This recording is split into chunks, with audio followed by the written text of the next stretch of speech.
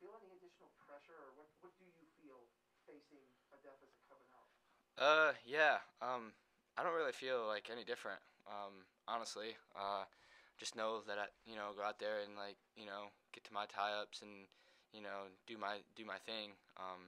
Didn't really honestly I didn't even know we were losing. Honestly, I don't really pay much attention to like the team score, just because that outside stuff getting into your head could play games with you. So just being focused on what you want and going and getting it. So. Creighton, you've been at 184 and 174 in recent years for the team. Does that make mat wrestling at 165 any easier for you, having felt kind of some of those larger, stronger guys?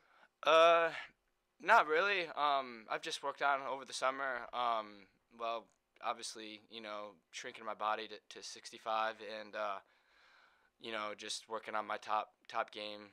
Like you said, it's just been a big blessing to me that my coaches have worked with me throughout the whole summer, and yeah, just doing whatever they ask me to do, and I do it. So. You pretty confident you could get that ride in today? Over a minute. Yeah, I mean, I know what I'm capable of doing. Doing on top. I think you guys probably have seen it now. But yeah, I always feel really confident. Going into second or third period, getting that riding time point is just a big turning factor. And it plays mind games on people. I feel like as well. So, yeah. Great. Could you talk about just the importance of depth on the team, given all the illness that the team has had, and what you guys do to stay healthy? Yeah, I mean, coaches just preach, just eating healthy, and obviously, getting your sleep is a big thing too. I know I'm a big believer on sleep, and I think that's kind of helped me, throughout the years being kind of healthy. And obviously, a lot of the guys on the team, being healthy, and the backups too, like Donovan and all those guys, like whenever they need to step up, they step up and they're ready to go, which is great. So.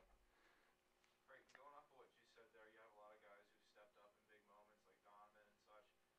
How does that speak to the character of the overall roster of your team? Yeah, I mean, we just have a great roster, great leadership. Whether we as like a couple of the better guys, like what I want to say, like show it or not. They always do a great job, and everybody like everybody's really a leader on the team. Obviously, like you said, stepping up and whenever they need to is great. So yeah, it's throughout the whole program, whether you see it or you don't. So.